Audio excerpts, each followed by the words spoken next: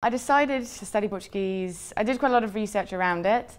I particularly like the syllabus here at King's. I also had heard of Isabel, my teacher, who had a particularly impressive CV. She's very intriguing as a person.